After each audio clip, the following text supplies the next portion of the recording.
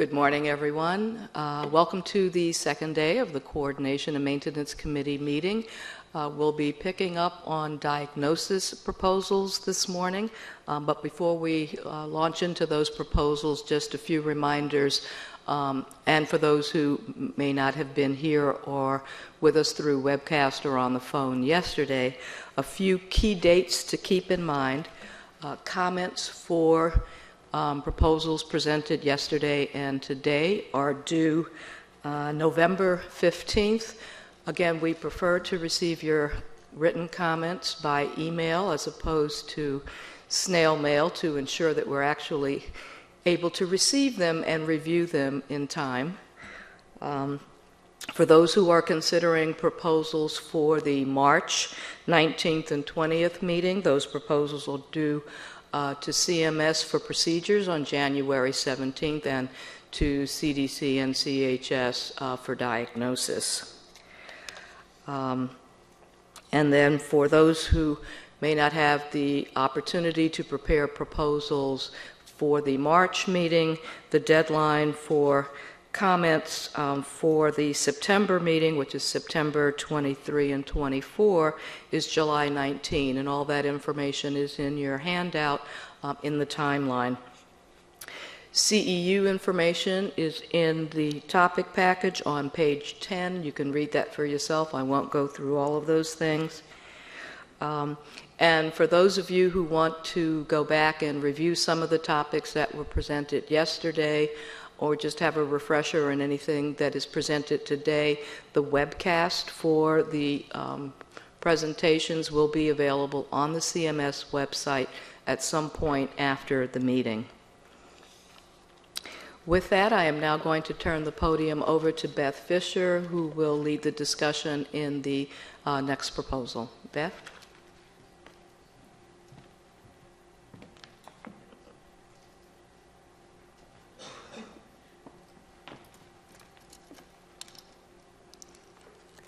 Good morning.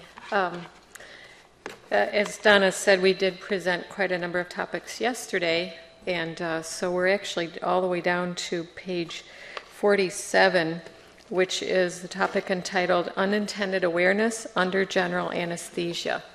And for those of you who haven't been here before, I'll present the topic and the proposal, and then we'll invite comments from the audience. And when you do make comments, we ask you to use the microphone in the middle of the aisle there so that those that are listening on webcast and on the telephone can also hear the comments. In extremely rare cases, a patient can become conscious during surgery and subsequently recall what occurred. This experience, referred to as intraoperative awareness or anesthesia awareness, is estimated to occur about 1 to 2 times every 1,000 uses of general anesthesia. While most patients do not experience any pain due to intraoperative awareness, it can be disturbing, and in fact, it can cause significant psychological sequelae, for example, post-traumatic stress disorder, and that may occur after an episode of intraoperative awareness, and the affected patients may remain severely disabled for extended periods of time. However, in some circumstances, intraoperative awareness may be unavoidable to achieve other critically important anesthetic goals. The American Society of Anesthesiologists defines awareness during surgery as applying only to patients who are under general anesthesia, and that intraoperative awareness does not include the following: the period of time just prior to the anesthesia completely taking effect, or as the patient is emerging from anesthesia, and when sedatives are administered during local or regional anesthetics, such as a nerve block, spinal, or epidural. In these cases, it is expected that patients will have some recollection of the procedure. And patients who receive sedation and not general anesthesia for procedures outside of the operating room, this can include dental procedures, upper GI endoscopies, and colonoscopies, and awareness is not unusual for these procedures. And you may, if you've attended these meetings before, may recall that a number of years ago we did create a code for, I think, failed conscious sedation for cases similar to this third bullet point. The American Society of Anesthesiologists is requesting the establishment of an ICD-10-CM code to describe this uncommon instance in which a patient experiences unintended awareness under general anesthesia, as well as a code to track a history of this unintended awareness Availability of these codes will further research into the factors that contribute to unintended awareness, including methods to reduce its occurrence and to correctly identify patients who experience the condition, thus facilitating both acute management and appropriate care during future anesthetics. So on page 48 of our topic packet, the following ICD-10-CM modifications are being proposed. At category T88, which is other complications of surgical and medical care not elsewhere classified, under subcategory T88.5, other complications of anesthesia, we propose a new code, T88.53, unintended awareness under general anesthesia during procedure. And we would add an excludes note, excludes 2, for personal history of unintended awareness under general anesthesia to the Z code that I'll propose below. Under category Z92, personal history of medical treatment, Z92.8, personal history of other medical treatment, we propose a new code Z92.84, personal history of unintended awareness under general anesthesia, with again an excludes 2 note to point the coder back to unintended awareness under general anesthesia during a procedure back to the T88.53 code. Are there any questions or comments at this time?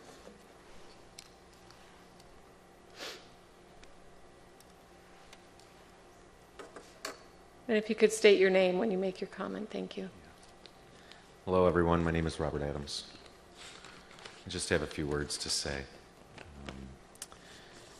First, I'd like to thank you all for all your hard work, and if you are ever at your office or dealing with lots of numbers and codes that you're afraid that you don't have an effect on patients or the end user, I want you to know that I personally consider your work very important. And you really can make a difference. I'd also like to thank Donna Pickett for her patience and understanding and inspiring me to contact the ASA on this matter. So let me begin with my statement. I would respectfully like to thank all those assembled here today. I appreciate your listening to my short statement. I pray that you all take this statement as I intended, with gratitude, appreciation, and most importantly, with patient safety in mind. I am not an anesthetist, nor am I affiliated with any clinical studies or other healthcare organizations. Honestly, I was lucky to pass Regents Biology. However, I am a patient who has suffered from unintended intraoperative awareness. I would like to thank the entire ASA and all its board members, but by name I'd like to thank Ms. Sharon Merrick for being so tenacious and spirited in putting forth this application for unintended intraoperative awareness. I'm also very grateful for all the hard and diligent work of all those involved in bringing forth this diagnostic code. It shows to me how a few brave individuals dedicated to patient safety can make the world's healthcare system more effective, transparent, and most importantly, safe. I'm grateful to the anesthesiology community in its entirety for recognizing that this complication requires its own ICD-10 diagnostic code. With great trepidation and apprehension, I am here today to speak for those patients that, at this very moment, may be having an unintended intraoperative awareness episode. And that is why quickly implementing this code is so important. The research indicates the window is closing on these people. Without proper follow-up, they are almost certain to develop negative long-term complications, including, like me, profound PTSD. On their behalf, I plead with this community to give the healthcare providers the necessary tools to properly diagnose, chart, and most importantly, treat this most terrible complication. On behalf of all patients, I plead with you to give us the validation so many of us crave, to allow us the opportunity to get the correct care and to help make certain this horrible thing doesn't happen to us again at any time in the future. Until you make this brave decision and make this new diagnostic code part of the ICD-10 manual, most of us will be and will forever remain misdiagnosed. We will remain victims, not patients. I cannot speak for all anesthetists. In my experience, some are brave, some are cowards. But I should like to think that this complication is not new to any of them. I'd like to think that this code will give even the most cowardly anesthetists the tools necessary to properly diagnose and subsequently treat this terrible complication.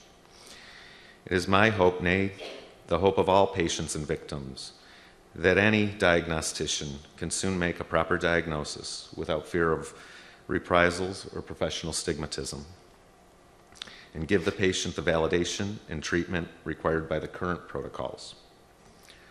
I hope I have had an opportunity to express my opinion on this topic. I most importantly hope I have not done a disservice to those patients, past, present, and future, who will so very much benefit from this new code. Again, I'd like to thank the committee and all the attendees present here and elsewhere for listening to me and giving this matter your heartfelt consideration. Thank you. Thank you, Mr. Adams. Do we have any other comments?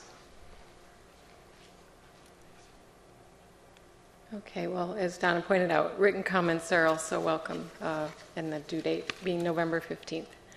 I'll turn the agenda back over to Donna.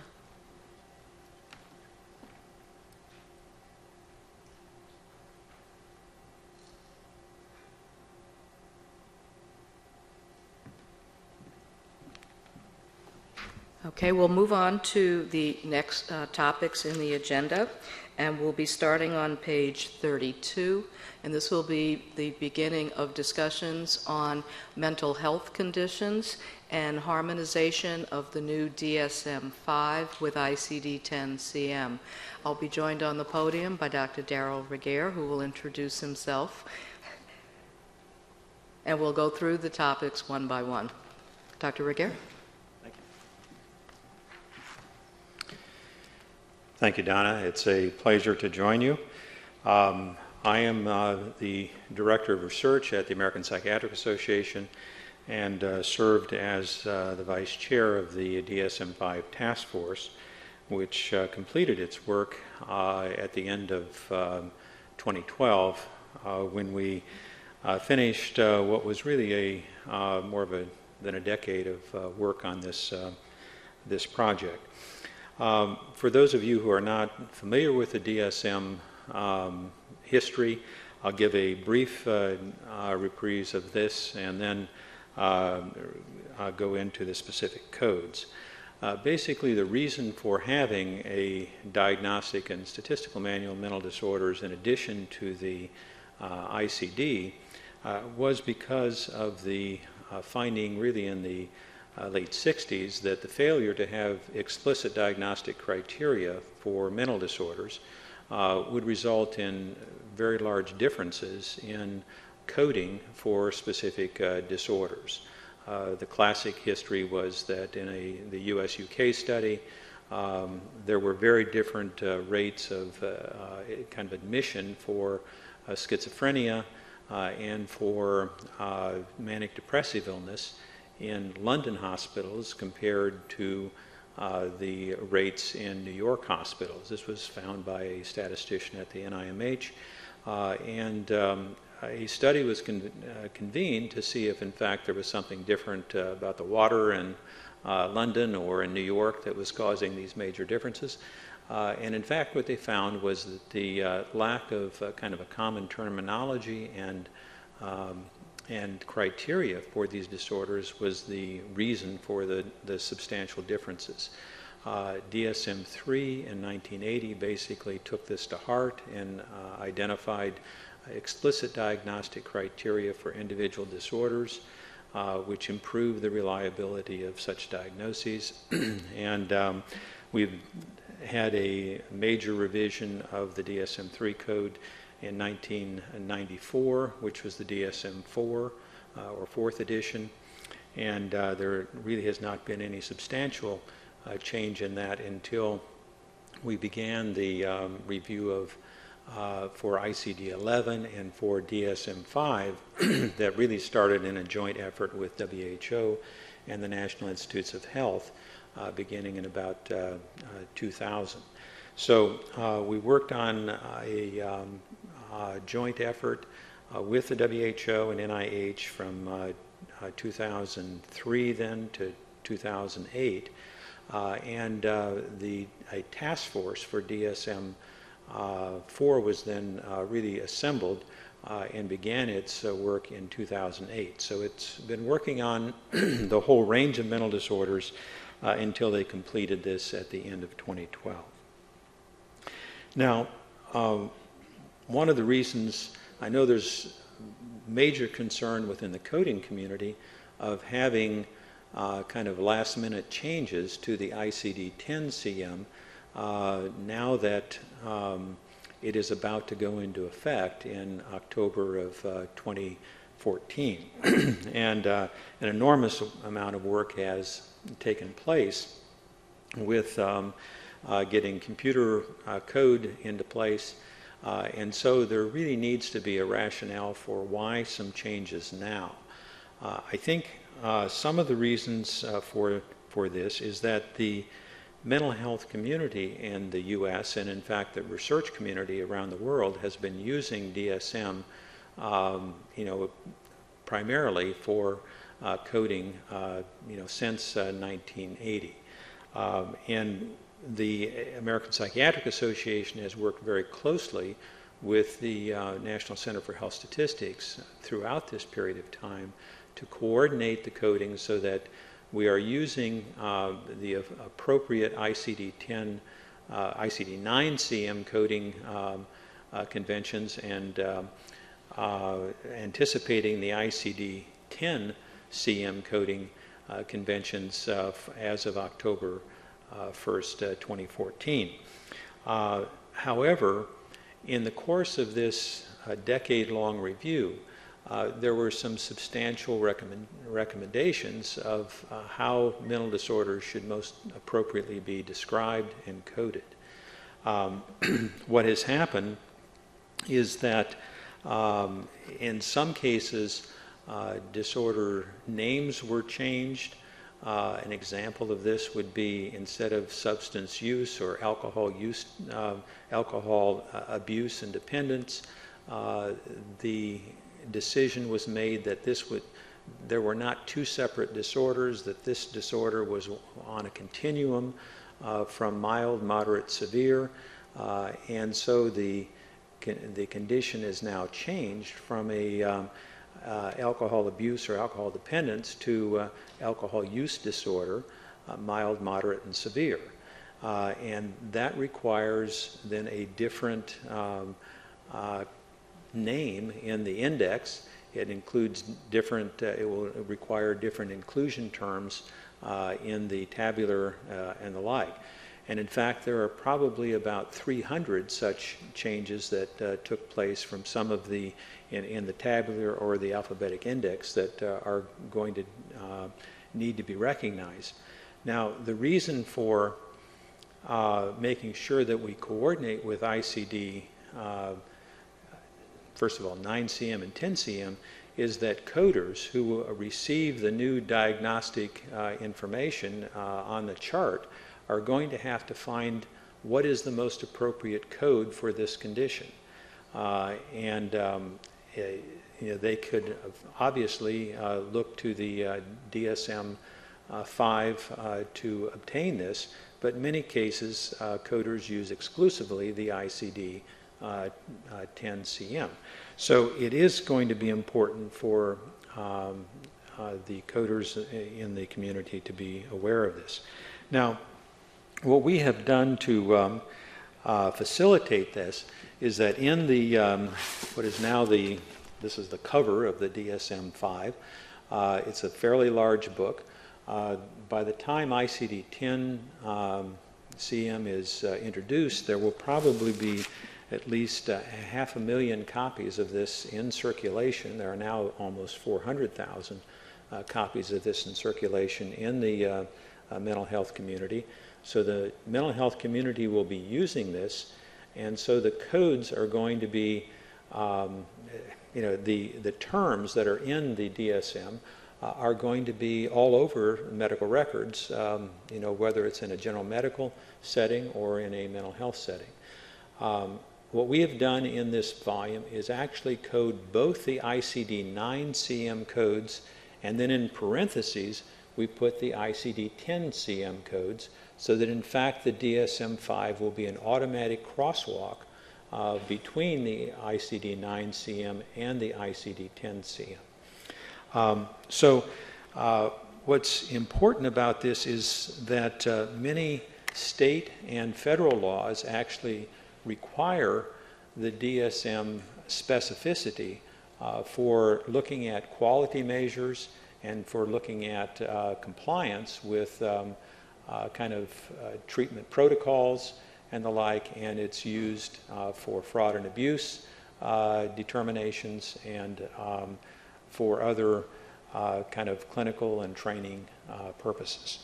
So in any case, that's some of the background of why we think it's going to be important for us to be able to incorporate these terms into the ICD-10-CM as soon as possible. Now, what I want to focus on today is actually the specific disorders that are new disorders, as opposed to some of the combined disorders that I mentioned, I illustrated with the substance abuse and dependence being combined into a substance use disorder. The first one that we've identified is binge eating disorder on page 32 of your agenda for this meeting.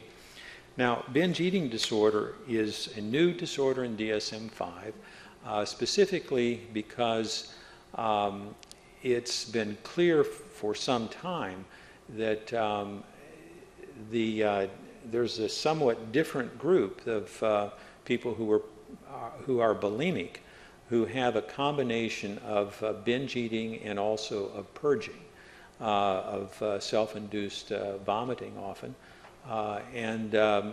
This group of patients who have relatively severe binge eating episodes, and it's not your occasional Thanksgiving Day dinner or something. This is repeated binge eating, throughout the week, and it has to be present for months at a time.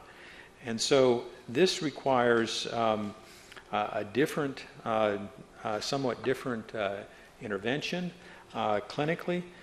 It is separate from anorexia nervosa, from bulimia nervosa, and it's been identified frequently in eating disorder centers. And as a result, the recommendation has been that we need to include this as a separate disorder.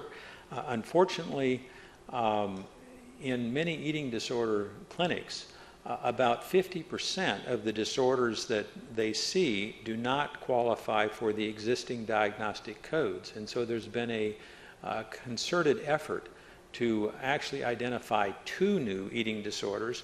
One is this binge eating disorder, and the other is one that is mentioned on page 33, but we did not include it this time in this particular recommendation today as a separate disorder, but it will be included for the March meeting. The other disorder is avoidant restrictive food intake disorder. And this is a specific kind of disorder where individuals will come in and will be restricting their diet to only perhaps one type of food, whether it's by texture or by color or by some other measure. It's like only eating white food, or only eating French fries, or only eating a certain type of food. This can have really fairly serious nutritional and disability implications in the long run. And there was a previous disorder that was called a feeding disorder of infancy and childhood, and this was a rarely used designation. What we have done, though, is that we have combined that disorder with this avoidant restrictive food intake disorder, which is a rather awkward acronym of ARFID that is being used. And both of these disorders would currently end up in the F50.8 other eating disorders. Our recommendation is that we include these as both tabular terms and as inclusions in the index, so that when these terms come through the medical records for coders and the like, that they are recognized. We've also talked with Donna about for 2015 when it's possible to actually have a specific code for these as opposed to just an inclusion term under other eating disorders, the F50.8, that we would include a specific code of F50.81 for binge eating disorder, and we will recommend an additional code like the F50.82 for the avoidant and restrictive food intake disorder. I can stop after each one of these and just pause and see if there are any specific questions or recommendations from the audience as well. Okay. And again, as you see in the proposal on page 33, you have two separate things that we'd like you to comment on. The first being whether or not index entries and tabular list entries should be included for October 1, 2014, and then separately comments on the creation of new codes for these conditions effective October 1, 2015. So we invite your comments on both sets of proposals. And if there are no questions, I'll turn the microphone back over to Dr. Regier. Thank you, Todd. Now, the next coding recommendation is for the gender identity disorder in adolescence and adulthood. There was a major interest in the transgender community of changing the name, first of all, of gender identity disorder, removing the term disorder, and retaining certainly a diagnosis, but of focusing, renaming this to be gender dysphoria, so that it was clear that the problem that these individuals have is not with basically with their chosen gender, but it's with the discomfort that they have of not being able to achieve the gender that they believe they were born to have, despite the fact that their biological gender is different than what they believe their identity requires. And so these individuals obviously choose to have either hormone therapy or surgical sex reassignment at some time in their life. And in order to obtain this, they really require a diagnosis. Now, we've had in the ICD-10-CM a code that was for dual role transvestism that was unfortunately the wrong code that was recommended by the APA back a decade or so ago. This particular code that was identified as F64.1 in the ICD-10-CM describes this dual role transvestism as an individual who enjoys cross-dressing but has no interest in a sexual reassignment. We were notified that this was an incorrect code actually by colleagues from Germany who saw the DSM-5, and when we posted it on the website, I should mention that in the developmental period, we posted draft criteria 3 times in 2010, 2011, and 2012 for kind of international and national commentary on what our proposed criteria were. We received over 13,000 comments, written comments in response to our website postings.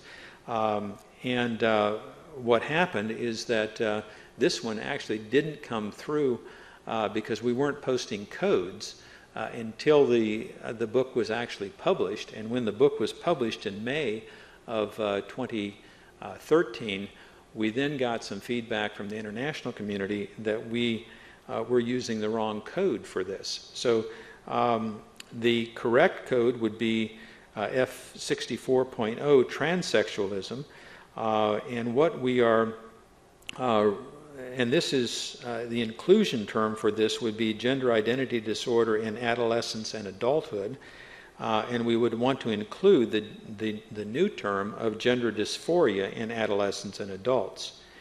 At some time in the future, we would be proposing that the name transsexualism be changed as well to gender dysphoria, as opposed to retaining that name.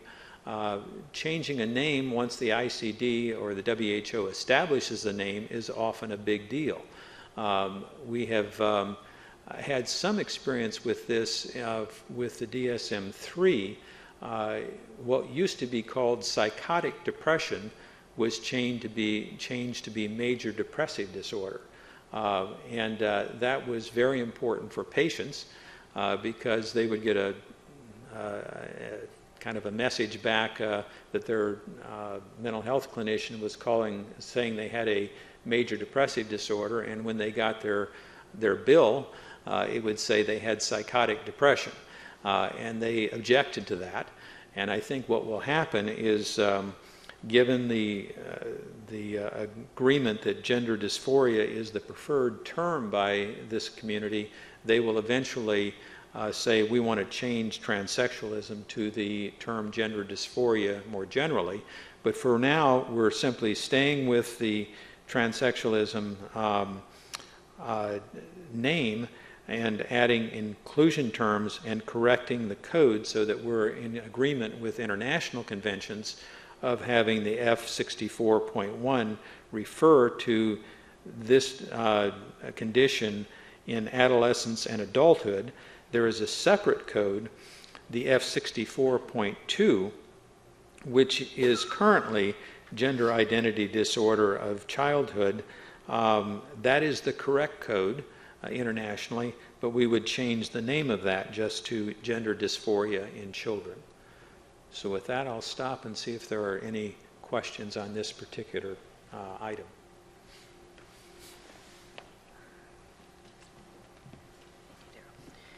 A few things to note about the proposal on page 34 is that F64.0 would be a new code as being proposed here. And so it would be bringing forward a code that had not been in ICD-10-CM previously. At F64.1, the proposal is to actually revise the title and make that dual role transvestism. But again, that requires a change that may not be in keeping with the criteria that was set forth for changes. So we do specifically invite comment on this, and as Dr. Reguer has explained, some of these terms are new terms, new concepts, and so how best to accommodate those changes that the clinicians will be using into ICD-10-CM is extremely important, and we do look for your input on that. Also at F64.1, the inclusion term dual role transvestism would be deleted because that is proposed as being the new code title for F64.1. And the addition of a new inclusion term at F64.2 is also proposed. So we will definitely seek your guidance on that, and based on discussions from yesterday, I'm sure we'll be getting lots of comments from you on the viability of doing that during the freeze and leading up to preparations for actually finalizing your testing, et cetera, and being prepared for October 1, 2014 go live date. Any questions? Okay, Darryl. Okay, the next proposed change is on page 35, disruptive mood dysregulation disorder. This code and disorder is being introduced primarily because of the I think, public awareness of the major increase in prevalence of pediatric bipolar disorder. The reason for the major increase in prevalence was a recommendation made probably starting in about 2000 to 2004 by Harvard University child psychiatrist who had recommended that persistent irritability and rage reactions in children should properly be identified as a form of bipolar disorder. Now, what has been present in the DSM for some time is that for children, it's not only possible to have bipolar disorder if you have the kind of euphoria and hypomania or mania that is present, that is typical of adult kind of bipolar disorder, and that is episodic in nature. It's not there persistently. It just comes in waves. It comes in episodes. And people with bipolar disorder generally recover either with treatment or even without treatment. These episodes of mania or hypomania, tend to recede, and individuals can often function at a normal or close to normal level of activity. However, for children, instead of hypomania or mania, it has been recognized that these individuals may exhibit extreme irritability as opposed to mania. And so the presence of the irritability kind of symptom as a component of bipolar disorder has been present for some time. But what was different is the idea that instead of having episodes of care, a persistent form of this condition was the equivalent of bipolar disorder in children. Well, as a result of this, individuals were placed generally on atypical antipsychotic medications, and the treated prevalence of pediatric bipolar disorder has skyrocketed, as has the use of atypical antipsychotic medications in children. This was considered to be a public health as well as kind of clinical issue of major concern. And so the NIMH actually initiated a fairly comprehensive study of what was referred to initially as severe mood dysregulation disorder in childhood, and tried to separate individuals with true episodic kind of bipolar disorder in terms of their family history, in terms of the kind of genetic history then associated with family, in terms of clinical course. What happens if they're diagnosed long term? Do they actually end up becoming bipolar as adults or not?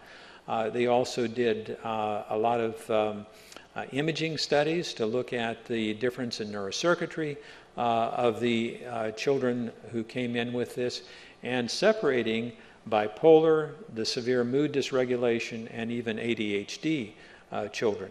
And they found that these individuals with severe mood dysregulation are really a different group of children in terms of their genetic history, in terms of their longitudinal clinical course, in terms of their kind of biological findings with neuroimaging. And so the recommendation was to introduce this term. There was a lot of controversy of what would you name this thing, and this was all over the press for a period of time. Was this just simply temper tantrums that these kids had, or was this really a serious disorder? The condition was identified, I think, fairly well characterized as a severe disorder. One has to have these symptoms for a year. They have to have several episodes of this every week, and it's and for those families who have had the experience of this can be an incredibly disruptive and often very damaging kind of disorder when left untreated in families. So the recommendation for now is to have this labeled under the other persistent mood affective disorders current code, the F34.8, but to add the disruptive mood dysregulation disorder, or DMDD, as a inclusion term, certainly in the tabular modification, and to add it in the index modifications, so that for 2014, that's the only change that would be made. I can tell you that insurance companies are very interested in having a separate code so that it would be separated out from just other specified persistent mood disorders, so that it would get an appropriate coding and recognition. The concern is that sometimes insurance companies don't recognize some of these 0.8 codes as requiring the kind of the level of care that individuals with these disorders require. And so certainly for 2015, we would like to assist the insurance companies by having a specific code, which would be the F34.81, that they could use to be able to capture this, this group of children. With that, I'll stop for any questions.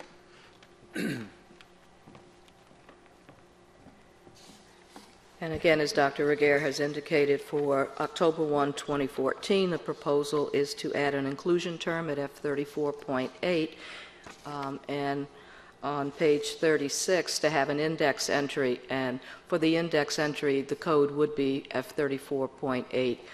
It's just missing from the information in the topic package, but it would be the same as what is shown as comparable to the tabular list change. And for 2015, the proposal of new codes, and again, we invite comment both on your thoughts on the 2014 changes for index and tabular, and also specifically on the 2015 change for the new codes.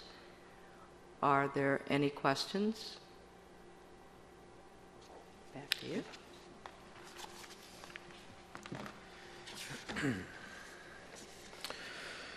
Okay, the next code change would be focusing on the social pragmatic communication disorder. On page 37 is some of the background, and then on page 38 are the specific recommendations.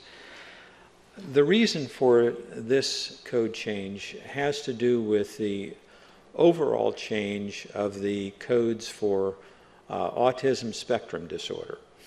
In DSM-4, there were 4 separate disorders: Asperger's syndrome, autism spectrum disorder, pervasive developmental disorder not otherwise specified, PDD-NOS, and Rett syndrome, and also a childhood disintegrative disorder, in which children kind of initially present with an autistic presentation, but then actually have a severe, worsening of the condition, so that it becomes a much more severe disorder even than autism.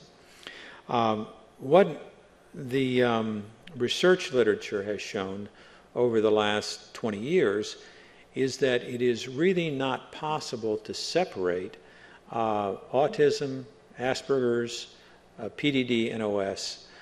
Those are the 3 major ones. The Rett syndrome is a genetic condition that temporarily, in girls, that temporarily presents as autism, but then disappears. And as I said, the childhood disintegrative disorder is a relatively rare condition.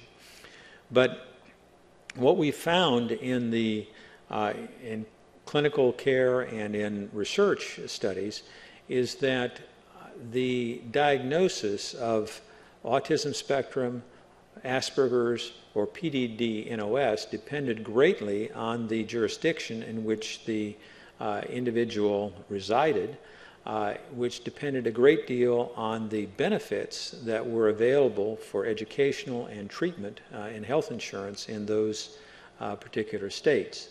In California, Asperger's disorder virtually didn't exist. In Connecticut, it was far more prevalent than in many cases other disorders like PDD-NOS or autism. And so and what was found is that when even research centers tried to differentiate individuals with these conditions, that they simply could not do so in a reliable fashion. And so what was decided is that it was much more scientifically credible to describe these children with autism on a spectrum with two major components, either social communication impairment or restrictive repetitive behaviors and interests, the RRBs. And those two criteria needed to be described on a spectrum from mild, moderate, severe, and that it would be much more helpful to have those specific criteria rated individually in order to help guide treatment and not lump everything into one kind of treatment guideline in order to assist both the states and the who are struggling with educational plans and the clinical community that needs to tailor its treatment to the deficits that the individual child or even adult might have.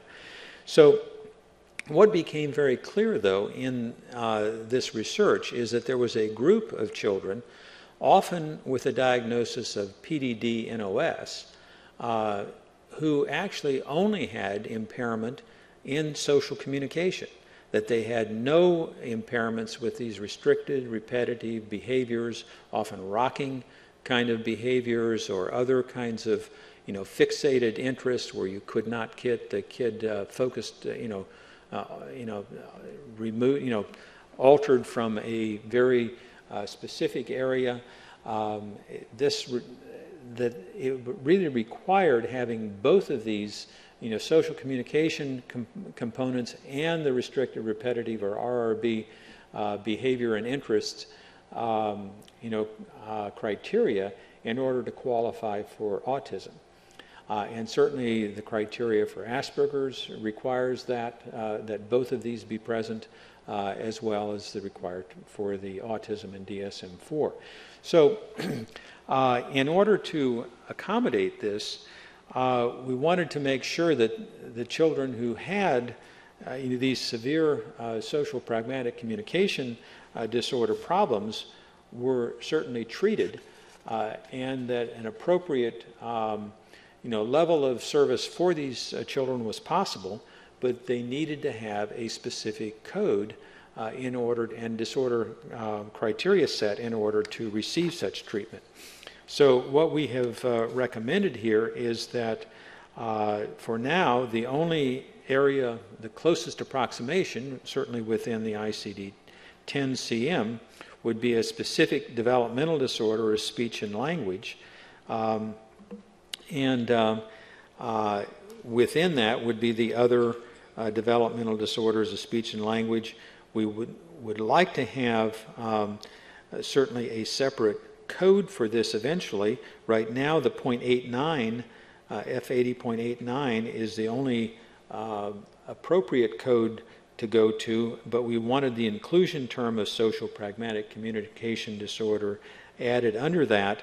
And then for 2015, we would need to have a specific code for the social pragmatic communication disorder that could be the F80.82. So that in fact insurance companies and state education departments and kind of health departments would be able to develop appropriate prevalence rates based on claims data and the like that would enable them to really get a better sense of what the public health need is for interventions for this particular condition. So with that, I'll stop and see if there are any questions.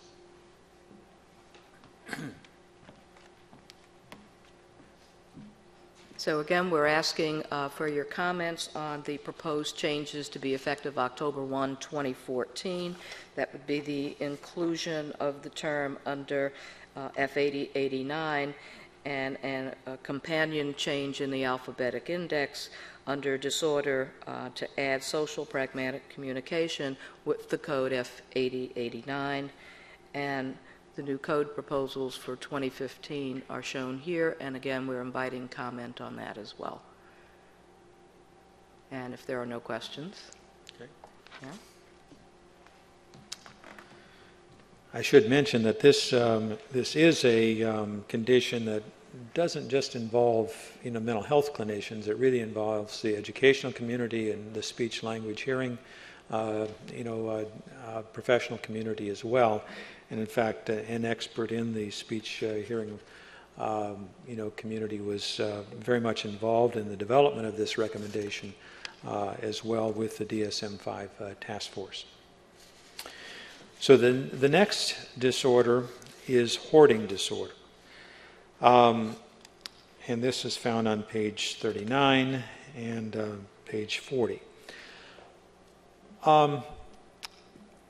Hoarding disorder is actually a condition that is fairly well known in the state, county public health commissioners and offices because these individuals are often called to deal with a severe hoarding problem that starts to affect neighbors in the community.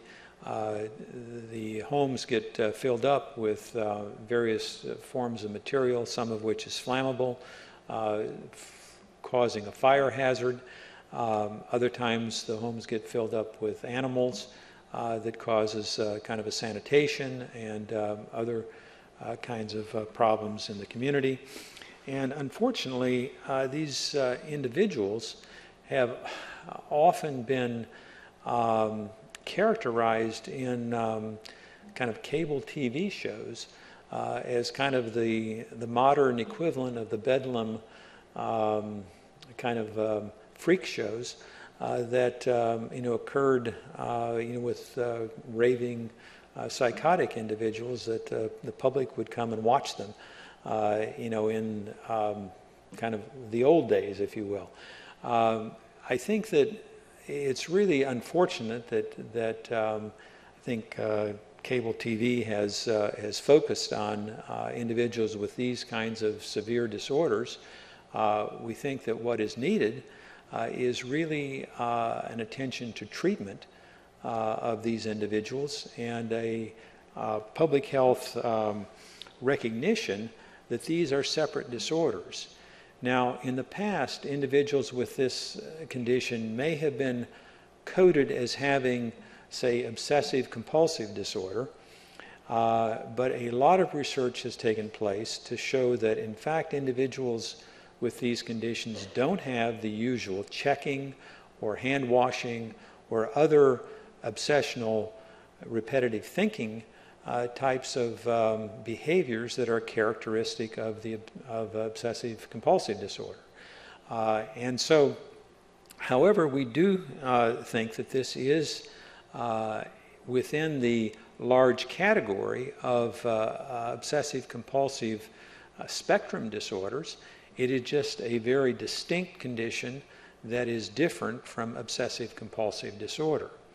As a result, though, of this, and we have recommended that it be placed in the chapter that contains obsessive compulsive disorder that has only one code, which is F42, without even any specific decimal codes after that. Now, even though the ICD-10, the WHO has breaks out mixed obsessional thoughts and acts, and breaks out just focusing on obsessional thoughts versus obsessional behaviors. The recommendation at the time that DSM-4 was made is that these conditions tend to occur together. It's very rare to have an individual just with obsessional thoughts or just with obsessive compulsive behaviors.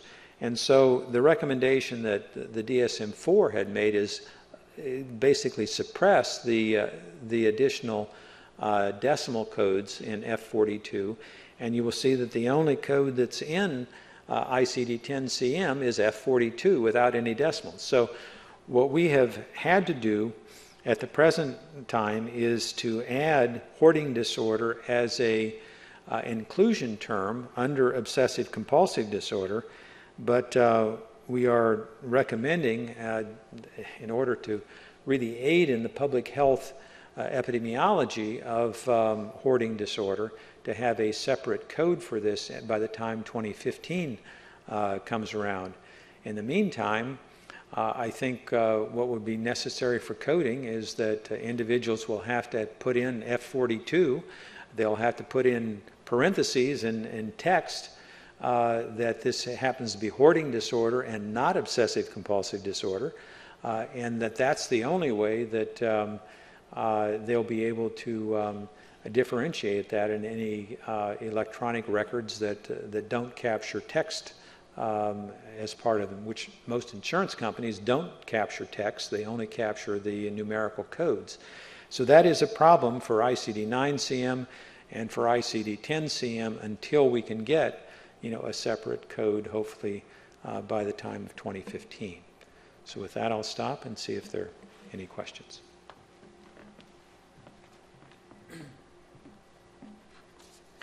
So to recap, for 2014, we're proposing an index entry under disorder and an inclusion term in the tabular list. For 2015, we're proposing new codes to have further breakout under F42, new code F42.2, for the mixed obsessional thoughts and acts, F42.3, which would be the new code for the hoarding disorder, and also having F42.8 for other, which is the standard convention for the ICD, and a .9 for unspecified. And again, we're inviting your comment both on the 2014 changes and the new code proposals for 2015. For those of you who may be questioning why we are starting with F42.2 and not with F42.0 or .1, those codes are established WHO codes that were deactivated within ICD-10-CM based on discussions with the APA when we were harmonizing ICD-10-CM with DSM-4. So the other codes, the .0 and the .1, are not recommended to be restored to ICD-10-CM, so we're starting with F42.2.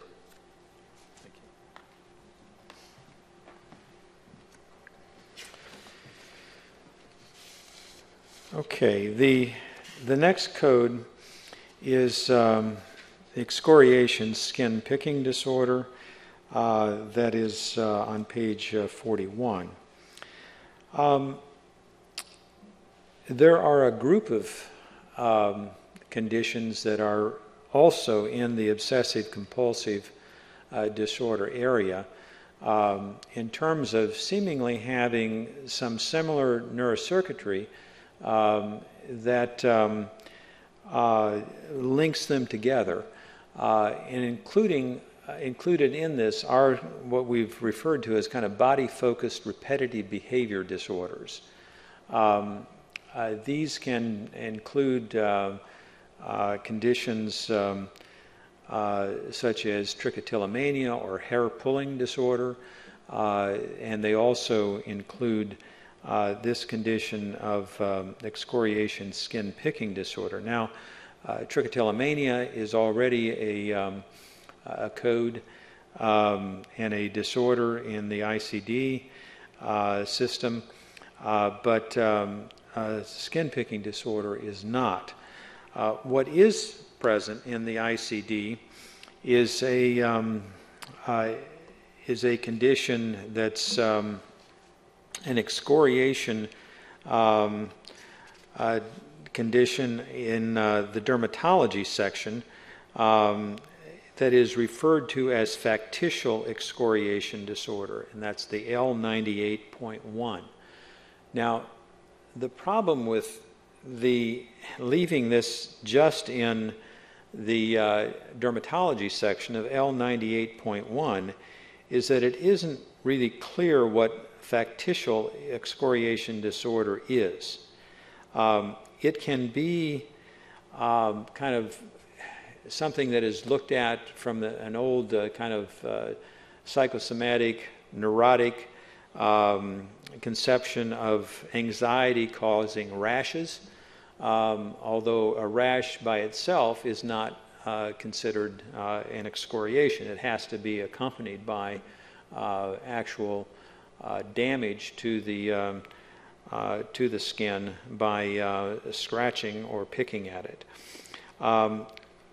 There's also the possibility that somebody could have a true factitial disorder, and factitious disorder, which in the past has been referred to as kind of Munchausen syndrome, has been present in the mental disorders section, and it continues as F68.1, and factitious disorder in ICD-9-CM is 300.19.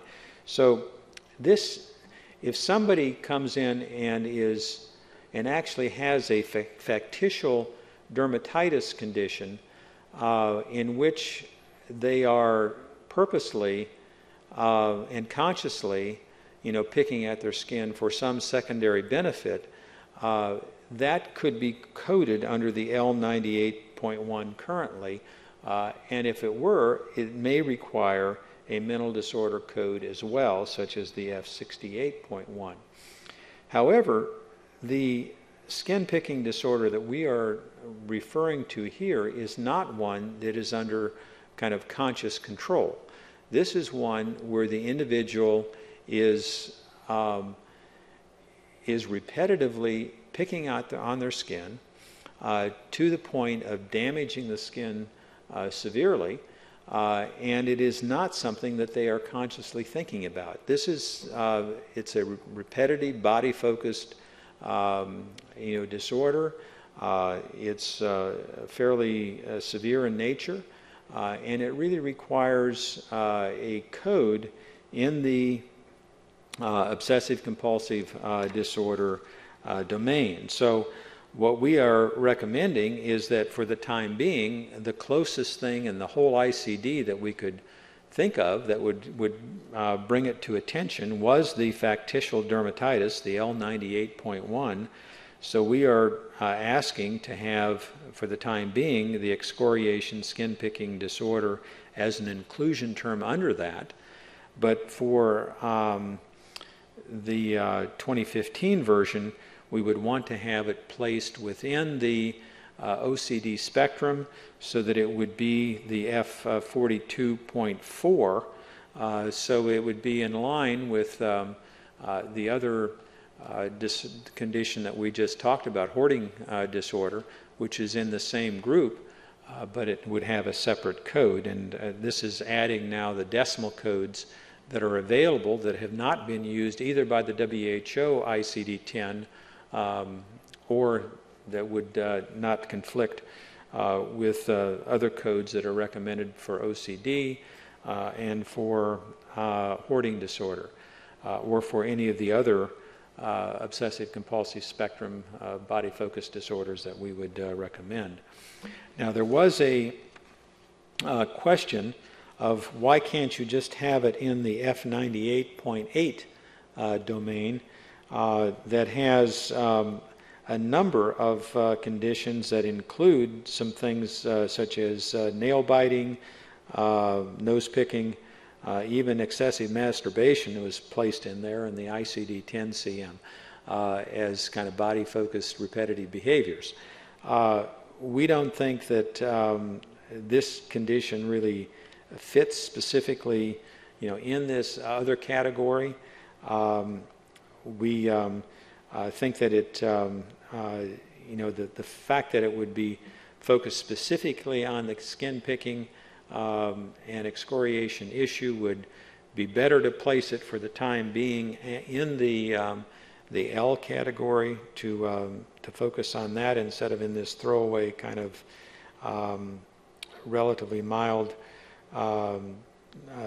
childhood and adolescent disorders is what it's often referred to, and have it as a specific disorder in the OCD spectrum in 2015.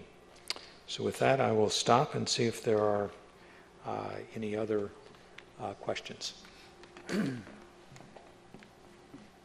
Okay, so you have the proposals in front of you on page 42. A couple of questions have arisen, and thanks to Sue Bowman, who did provide some written early on comments, because she is on the phone today, but again, we don't have a moderated line, so I'll be posing some of these questions on her behalf. And one of the first questions that she had, Dr. Regehr, that if excoriation skin picking disorder is really a mental health disorder, would a better alternative be to actually classify the condition under F42, even though F42 doesn't have a breakout at this point, to rather classify it at F42 and not the L98.1, because that would interrupt trends. So for 1 year, you'd have the condition going to L98.1, and then in the following year, you would have that go to the F42. So that was one of the questions that was raised. And my second question is, based on your comments earlier, it sounded like the fictitious dermatitis could be present in a patient that also has the excoriation skin picking disorder. And under the proposed F42.4, we have an excludes one, which means they're mutually exclusive and can't be used together. But would that be better placed as an excludes two, which means that the two codes can be used together? No. No, I think our expectation is that they should be separate. If somebody really has a factitial, dermatitis, in this case, excoriation condition, that really is a separate condition from the mental disorder. So we don't think that those two should be used together. What we were saying is that if somebody has the factitial disorder, they might have also, that is the factitial dermatitis, they might also have factitial disorder, which is a mental disorder. Okay, so that's a separate issue. We think that this could be somebody could come into a dermatologist or general physician and be scratching their skin, to the point of bleeding and so forth, and scabbing and serious infections and so forth, that is intended to obtain attention for them, medical care in some way, and that could then be also diagnosed with a mental disorder. Okay. But with regard to your other question, I think that's a serious consideration, and if the recommendation from the CDC and from the community would be to have this immediately placed under the OC spectrum, what that would do is obviously add an additional condition in the, under OCD. I mean, it's now coded as just F42, and so you would have, one more to confuse the insurance companies as to what is coming in. I think if an insurance company sees the skin picking disorder coming in with an L code, for that year, they may be more likely to pay for it or consider it than if it just comes in with F42. Or, it's an issue.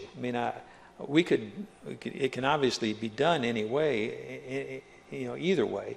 But those are the consequences of, how specific do you want to be, in this interim period with do you want to specify that it should be in the OCD spectrum, or do you want to specify that this particular condition happens to be related to a problem with the skin?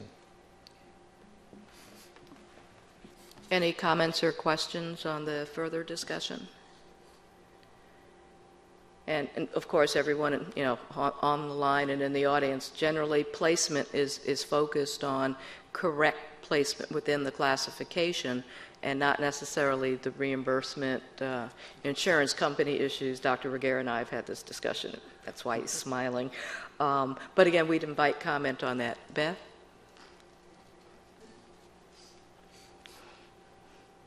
It's Beth. I was just going to say, it might be a better placement at F42 where you're concerned, and we don't like to get a lot of it with the reimbursement like Donna was saying, but might mean for that 1 year it requires an extra step before something's paid for, maybe documentation submitted or something. But in terms of trend data, it seems like a better placement, but we can look at it further. Okay. If there are no other comments, back to you, Dr. Reguera. I think that may be it. Was that it? I thought there was one more. Let's see. Oh, yeah, I'm sorry. One more. Okay, so the last condition is the premenstrual dysphoric disorder. This is a condition that was actually included in the appendix for DSM-4 with recommended diagnostic criteria. And what this is a severe mood dysregulation problem that occurs in the premenstrual period in some women that is far beyond just a PMS or mild premenstrual syndrome. This condition was defined well enough that a series of clinical trials were actually undertaken by various pharmaceutical companies, and the results were convincing enough to the FDA that it was actually the first non-DSM-4 disorder that was ever given a specific indication by the FDA. And so they were able to get an indication for a number of compounds, fluoxetine probably being the most common one that was used for treatment of this condition. But there are other treatments that are also being used for it. So based on the enormous amount of research information that was generated since 1994, when this was identified, the recommendation from the work group is that it also be identified in the, actually in the mood disorder section. Now, the problem is that there is a premenstrual syndrome or premenstrual tension syndrome in the N94.3 area that is a mild form of this.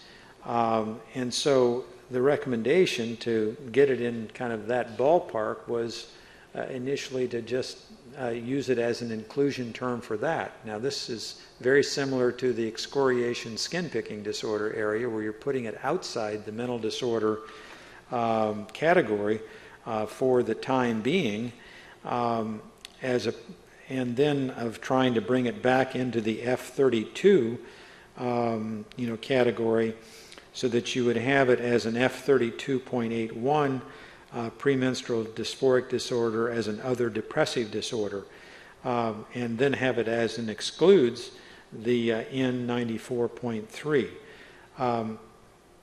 I think I'm confident that Beth and Donna would probably have the same concerns about having a temporary lack of continuity with this going outside the intended area, where it really is a serious mood disorder condition that can be disabling for some women, and having it just merged with the fairly commonly experienced kind of premenstrual tension that often accompanies menstruation periods in a lot of women.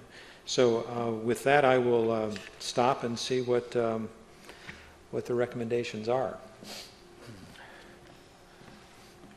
Well, as Dr. Reguer indicated, this is a similar issue to the excoriation skin picking disorder in that for October 2014, the proposal is to have the premenstrual dysphoric disorder as an inclusion term under N94.3, but the October 2015 would be to create a new code back at F32. So again, a trending issue in that you would have 1 year of data captured using the N94.3, and then a year later you'd have a new code proposed at the F32. So we invite comment on that, as well as moving forward with implementation of a change in this last year of the partial freeze. And then listening to Dr. Reguer's presentation, I had an additional question, and that would be about the N94.3. Did I understand that the premenstrual tension syndrome is actually a mild form of the premenstrual dysphoric disorder?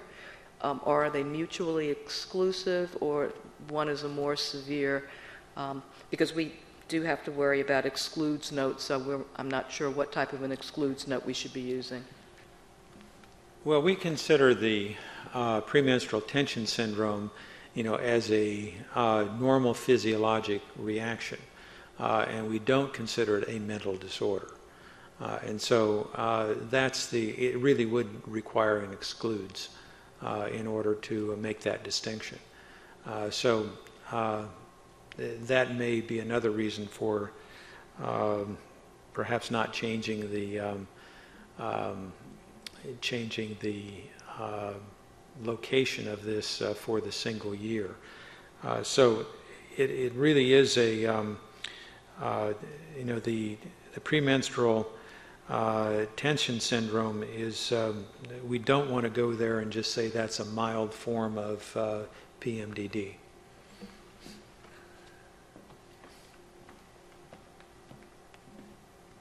Okay, so just for clarification purposes, these two codes should not be used together. That's correct. Okay. Okay. Any other questions from the audience? And again, we're inviting your comments on 2014 changes and 2015 changes. Okay. Okay, well that concludes our presentation. I want to thank Donna and Beth for giving us this opportunity to make the presentation.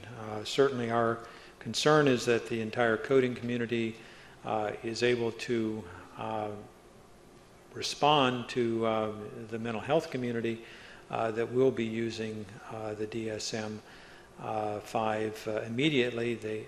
You do have the problem for ICD-9-CM that there was obviously no chance for any coding revisions. Since this came out in May of 2013, there was no opportunity to anticipate exactly what the diagnoses or the coding recommendations would be until the publication date. I think in this interim period, the only recommendation I can make is that for coding purposes that you avail yourself of a DSM-5, either the desk reference, the very small version, or if you have access to the full volume, if you want to get into all the criteria differences, that's also readily available online from Amazon or from the APA as well. So thank you very much for your attention.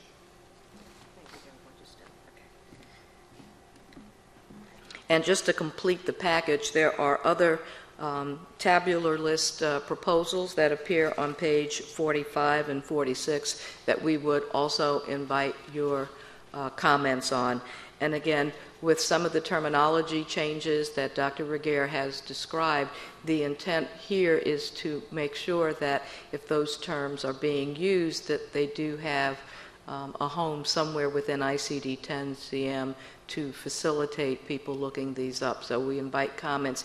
We're showing the tabular list proposed changes. However, there obviously would be associated alphabetic index changes with that we didn't show, just to keep the package a little bit smaller.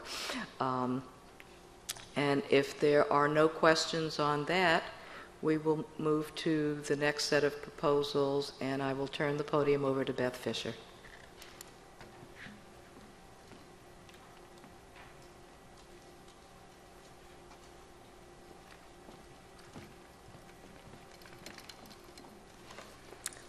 Okay, we're on page 49, intracranial injury, TBI.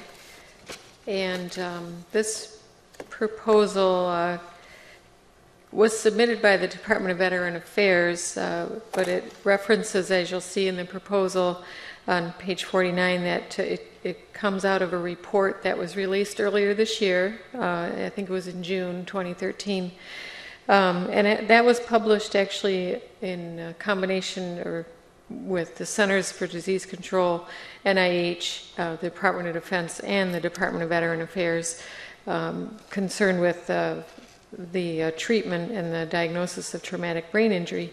And as I have in the proposal here, the report stating that the federal stakeholders have been concerned regarding the need for a better classification of TBI symptoms using the ICD codes as acute or persistent or chronic for both epidemiological and clinical use. And so these four entities and other federal agencies have been reviewing the codes in ICD-10-CM to make suggestions for changes that would improve TBI reporting in the United States. And one of the recommendations out of this report, and I do have a reference at the bottom if you want to read the entire report, it's quite lengthy, but one of the recommendations was to improve the coding and classification of TBI by working across the agencies, and that all four participating agencies should continue to meet with professional, academic, healthcare, and coding organizations to discuss the improvements in ICD-10-CM and TBI severity measures that can allow comparison of cases and outcomes.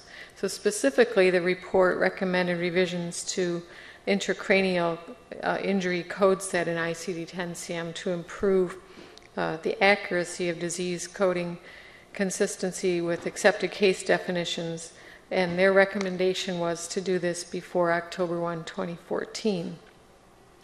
Currently, in the ICD-10-CM, concussion is classified to subcategory S06.0, which is titled just concussion, and the codes use the loss of consciousness to differentiate the severity of the concussion, with the range extending from no loss of consciousness to a loss of consciousness greater than 24 hours, including that with death. And this is similar to what it was classified in ICD-9-CM. And you may recall, again, about 5 or 6 years ago that we made some changes to the head injury chapter categories in ICD-9-CM related to traumatic brain injury, and I think this got quite a bit of discussion then. We felt we had so many years of trend data with those existing codes that we thought it best to leave those alone. However, in working up this report, they felt that we should look at this for ICD-10-CM before we got too far into it. So the proposal that we received from the VA, the Department of Veteran Affairs, was requesting that codes that represent concussion with a loss of consciousness greater than 30 minutes be removed, deleted, deactivated, however we want to term that, and also indicating that mild traumatic brain injury is synonymous with concussion, and more severe forms of traumatic brain injury are inappropriately labeled as concussion right now. In addition, the proposal stated that moderate and severe traumatic brain injury are neither classifiable as concussion or post-concussive syndrome, and so they proposed the revisions to subcategory S06.0, as I said, to delete the codes for concussion with a loss of consciousness greater than 30 minutes. In addition, the proposal has some additional coding instructional notes in this category to better direct the coders to use the specified intracranial injury codes when a concussion occurs with these injuries. And I have in bold italics, so hopefully don't miss, as we've been speaking a lot about some of these proposals in the last couple days. This particular proposal has been requested to have changes implemented during the partial code freeze, which is having it in place by the 10/1/2014 ICD-10-CM implementation. So comments on the need for the changes we would like, but also we'd like comments on whether it's felt that these should be done during this partial freeze time frame. So on page 50, under category SO6, and I did in this proposal, I actually published everything that's at that category. Usually we only put the lines we're going to change or delete, but I thought it would be better to show things in context of how they appear right now. So under category S06, and then down to subcategory S06.0, it was proposed to add the term mild traumatic brain injury to this subcategory, again equating mild traumatic brain injury to concussion, and to revise the excludes note to sort of state it a little bit better that if you have a concussion with intracranial injuries that are classified in other subcategories in SO6, that you should code to that specific intracranial injury subcategory rather than separately coding concussion. And then the major part of the proposal here is that SO6.0X, concussion, the proposal is to delete the codes that reference concussion with a loss of consciousness greater than 30 minutes. So what we would end up with is just a few codes, SO6.0X0, concussion without loss of consciousness, S06.061, concussion with a loss of consciousness of 30 minutes or less, and then down to S06.06X9, concussion with a loss of consciousness of unspecified duration, and that's where the default concussion, not otherwise specified, would be continue to be placed. Now, in addition, I like to always point out that in this category, as with most of the categories in this chapter, the seventh character we have seventh characters applying to these codes. So although it looks like 7 codes we're deleting, in actuality it's deleting 21 codes because of that applicability of the 7th character. And then just again to cover the rest of the proposal, on page 51 it was requested to add an excludes 1 note for concussion to send the coder back to SO6.0X, meaning if all they have is concussion, they shouldn't code it under SO06.8. They should be back at the S06.0X. And also under S06.9, the unspecified intracranial injury, to add the subterm inclusion note traumatic brain injury NOS, and excludes 1 notes, again to point people back to more specific intracranial injury codes rather than to use SO06.9. And then continuing on page 52, some index changes shown here. Obviously, if we were to remove codes, we would adjust the index appropriately and remove those from the index. But to more clearly index traumatic brain injury, if all they say on the chart is traumatic brain injury, that we want the coder to use S06.9. I have a dash showing there, but it actually shouldn't be there. Right now we have a note also that says that the coder should see category S06, and we think that's sort of misleading to send you to one place and then to a code in another place. So we're just trying to be more consistent in that way. So with that, I would invite any comments about this proposal. I think this is Luana from, you can state your name. I'm Luana Ciccarelli from the American Academy of Neurology. Just 2 things we wanted to comment, and we'll send comments written afterwards. But we do agree with the deletion from S06. The OX2 through the SO6.X8. I believe those are the right numbers. Mm-hmm. But deleting all of those that were above 30 minutes, we agree with deleting all of those. The one thing that we oppose, and we don't support adding the inclusion term mild TBI to concussion. Basically, the argument is that mild TBI is a severity measure and concussion is a neurophysiologic process, and that they're not synonymous, and that concussion less than 30 minutes may result in TBI, but that not all TBI is a concussion. So, and we can submit further in writing afterwards, but those are the two main points we wanted to make sure we got through today. Okay. Thank you, Luana. This is probably the first meeting in like 25 years that Dr. Powers couldn't make, so we appreciate you sending those comments. Also, as Donna pointed out, Sue Bowman was very vigilant yesterday on her wait for her flight out to Chicago and did look at the topic packet, and she also had a concern she wanted to express that AHIMA opposes, or Sue says, I oppose the implementation of these changes in 2014. They do not meet the criteria for implementation during the code freeze, and they are much too major to implement on the ICD-10 go live date. And also, they have a concern about how the diagnosis of concussion with loss of consciousness greater than 30 minutes would be coded, because right now we do have that code in ICD-9-CM. She said, is the coder supposed to tell the physician his diagnosis of concussion is incorrect? We'll probably have to look at that a little further. We had a little concern about that too, but I think we need to just take the comments that we get by November 15th and then weigh the pros and cons of how far to go with loss of consciousness. Okay, if there are no more comments, then I'll move on to what I think is our last topic. It's on page 53, placenta previa versus low-lying placenta. And as you probably can guess, this came from the American Congress of Obstetricians and Gynecologists, ACOG, that currently in ICD-10-CM, placenta previa and low-lying placenta are both classified to the same category, O44, placenta previa. And this category right now is further subdivided to indicate whether it's with or without hemorrhage.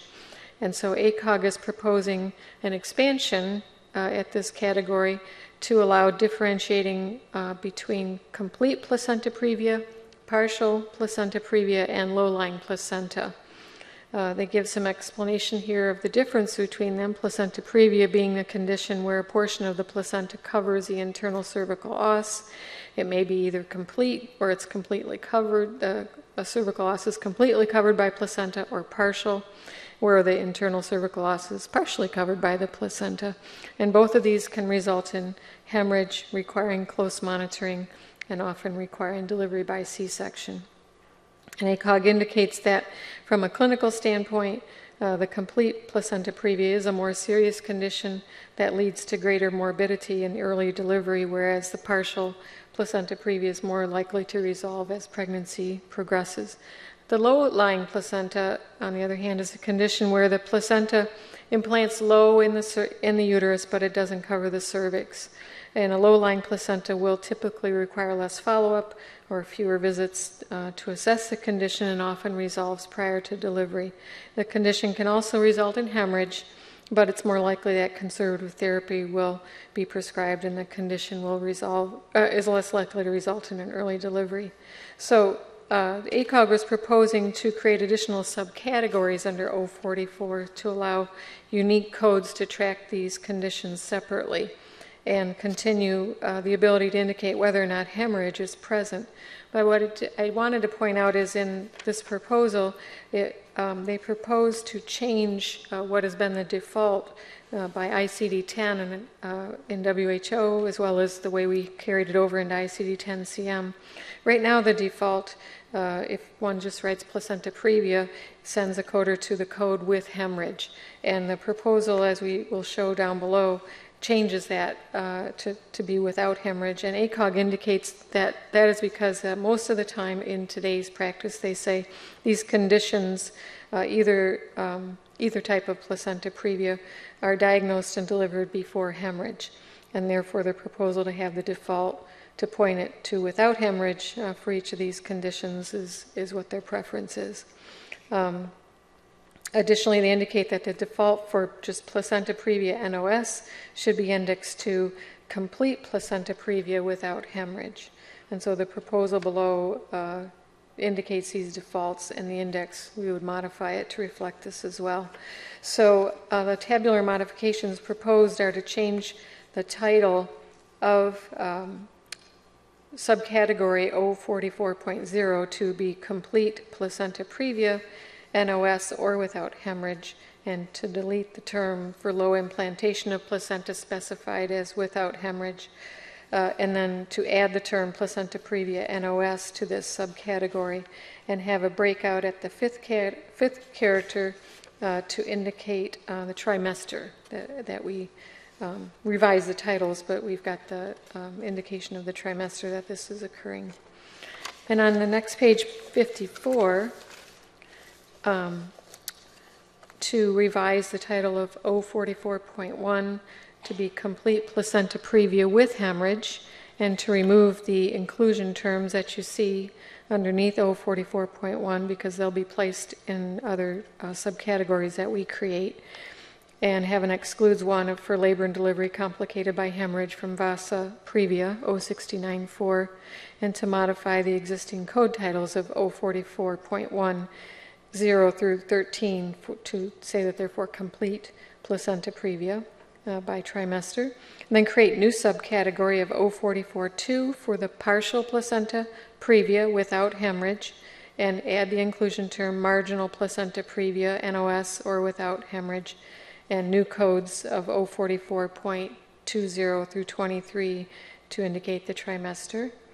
And then 044.3 to create a new subcategory of placenta, partial placenta previa with hemorrhage, and similarly the codes underneath it to indicate by trimester. 044.4 to create new subcategory for the low-lying placenta, NOS or without hemorrhage, and that's where we would include low implantation of placenta, NOS or without hemorrhage, and create 4 new codes there to indicate by trimester. And finally, 044.5, the low-lying placenta with hemorrhage. And again, the inclusion term low implantation of placenta with hemorrhage with this, the codes 044.50 through 53 to indicate the trimester. And were there any questions or comments? I didn't notice if our representative from ACOG was here. Oh, there's Don. Oh, there you are. Okay. How did we represent everything as you anticipated? I thought we worked pretty closely with them. So are there any questions or comments? Okay. Then I think Donna will take over.